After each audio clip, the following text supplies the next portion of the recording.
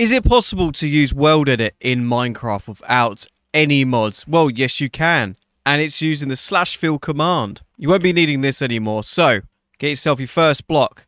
Do /fill, tab, tab, tab. That gives you your location of the first block. Going over to the second area. Place down your second block and maybe a couple blocks high. Look at this block.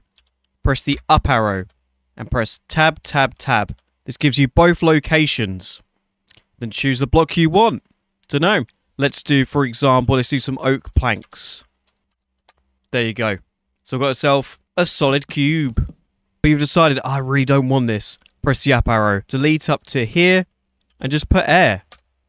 And it removes the whole section. Which would be handy if you want to make some cool houses. But you need to flatten the land first.